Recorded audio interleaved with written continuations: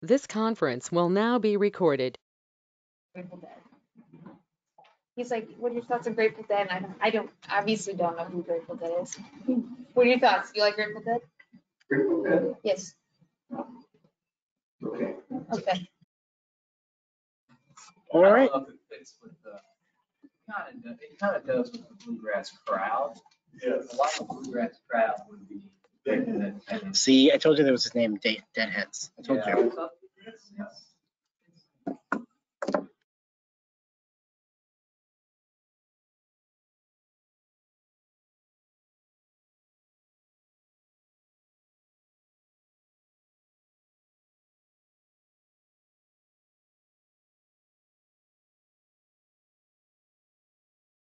Cute.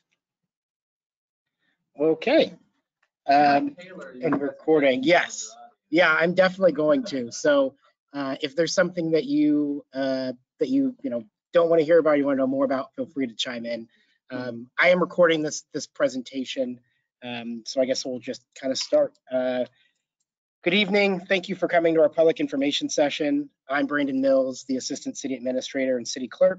Mike Brungart is in the room, who is our City Administrator and City Engineer. Whitney Lang is over here, who's our Communications Director. And we have Mayor Walker in the room as well.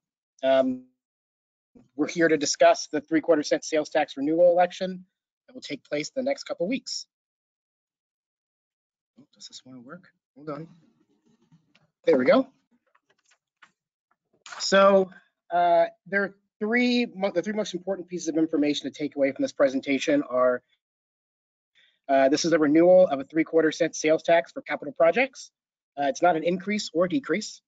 It's restricted to streets, sidewalks, water and sewer projects, and drainage projects. And the mail-in ballots are due on June 21st. This is just a roadmap of the topics we'll discuss. So we'll start off with the details of the sales tax. We'll touch on the history and go over a comparison.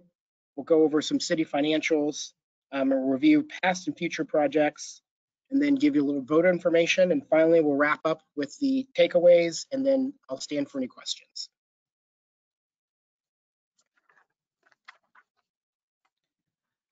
So the city of DeSoto, like many cities in the state, has a 1% general all-purpose sales tax, and that's used primarily to offset property taxes.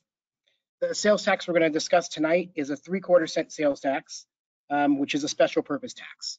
By law, it must be renewed by vote of the people every 10 years. It was originally voted on by the people in 2002, and then renewed and approved in 2012 at its current rate. And the sales tax we're discussing tonight will sunset in July. As we mentioned before, the sales tax is restricted for bond payments for streets, sidewalks, sewers, water, and drainage projects. And in March, the council voted to call for a special election to renew the sales tax for the same purpose at the same rate. And I've left a few copies out there. I think you grabbed them, which has the resolution and a few other pieces of information we'll touch on as we go further through the presentation. So why sales tax? Why are we using this to fund these kind of projects? It ensures that anyone using our infrastructure has to pay for it. So sales tax is paid by anyone making a purchase in DeSoto. So for example, when a construction worker is driving down city roads to purchase lunch or snack, they help pay for the roads they drive on and the water and wastewater used to prepare for the food that they purchase. Additionally, it avoids large spikes in fees and taxes as our infrastructure ages, because the sales tax helps pay for large projects that the city would bond. Finally, it allows the city to reduce the mill levy and reduce the burden on property tax owners. We have a property tax explainer as a handout. That explainer will also be posted on the city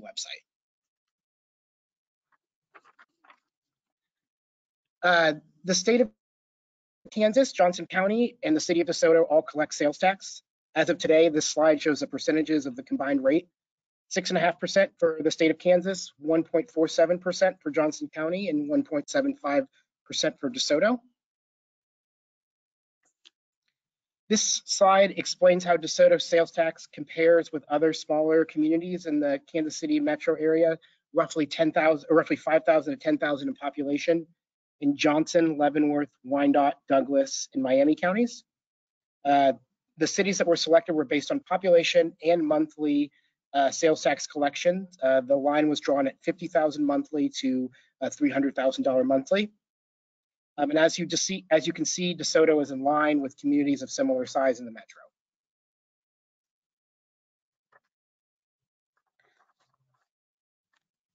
This slide explains how DeSoto property taxes compared with the same communities in the last slide. Each city and county has its own mixture of property taxes and sales taxes. There's not a one-size-fits-all approach that would go for each city. So as you can see from the previous slide, you'll see that communities that have lower sales tax may have higher property taxes or vice versa.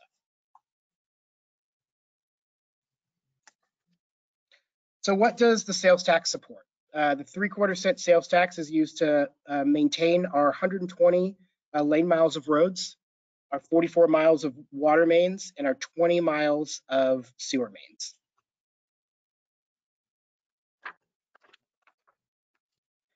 This slide puts sales tax in dollars and cents.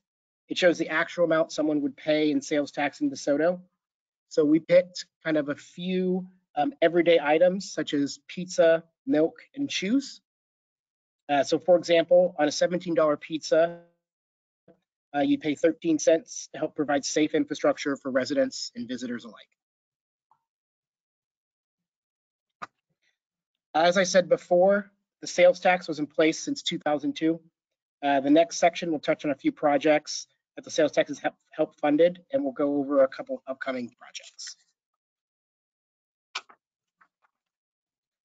So this slide goes over a few notable projects that were funded with the sales tax. The photo is the 91st Street extension to Sunflower Road. And other projects that would be included under this would be the expansion of the water treatment plant, expansion, and then sidewalks along 83rd Street in Lexington Road. The next slide is of current and future projects. This picture shows the current drainage projects being constructed on Miller Park. And then there's a couple other ones that are listed here on the slide as well. So our next step is to go over the financial impact of the sales tax. This slide in this pie chart goes over the debt service fund revenues. As you can see, the 3/4 cent sales tax is placed in the debt service fund. The purpose of the fund is to pay for bond payments. So as you see, the sales tax is the second largest revenue source in the fund, the largest being transfers from other funds. An example would be a transfer from the water fund to the debt service fund to pay for bonds for water-related projects. If the voters choose not to renew the sales tax, the sales tax would go away and other revenue sources would be forced to make up the difference. So some alternative revenue sources if the sales tax is defeated. A combination of the listed items would be contemplated by City Council and staff. They include a reduction in services, deferred maintenance, property tax increases, water and sewer rate increase, as well as others. There are 3 photos in this voter information slide. The first is the envelope that you'll receive from Johnson County in early June. All registered voters will automatically receive a ballot in DeSoto. The second is the sample ballot, which I left out on the table and is currently posted online. It's a 1-question ballot. A yes vote would be to renew the sales tax for 10 additional years. A no vote would end the sales tax in June of 2022. And the third is the return envelope. You would place your ballot in the blue envelope, follow the directions. Do not forget to sign the envelope, that's very important. And place it in the mail, or there's a ballot box at the Johnson County Library here in DeSoto.